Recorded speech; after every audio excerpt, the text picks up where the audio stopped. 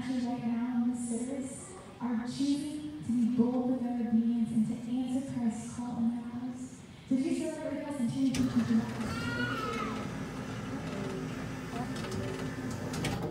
I'm here with our son Konner, who's about to make his confession of faith, and Michael was just teaching us about how a relationship with Jesus is much more than just believing in him, but letting that relationship spur you into action. And baptism is that starting action that propels your entire relationship with him.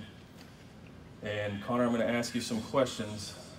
Do you believe that Jesus is the Son of God? Yes.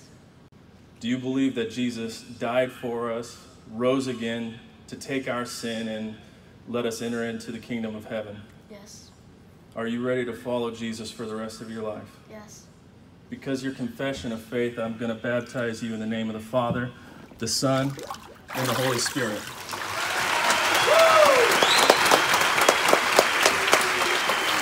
Cool.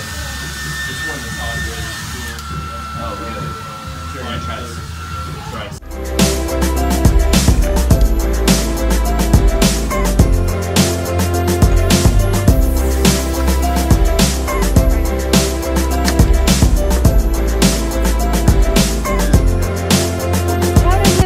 Be baptized. Good.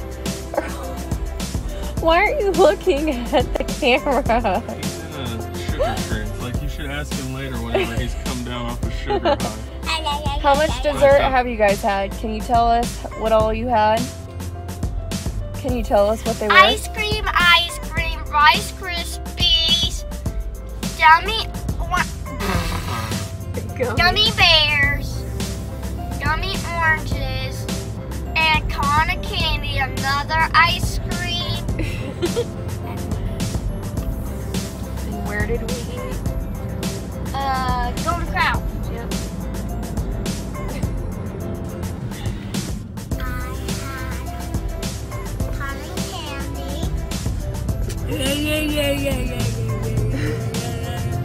Ow! I had Konner candy and ice cream and gummy worms.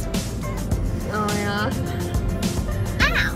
And some, A Rice Krispie with chocolate. yep, and then some nuts. Some nuts on your ice cream. Yep, and some gummies. And then I had some cinnamon roll. Did you say cotton candy? Yep, cinnamon roll. With it. And stop!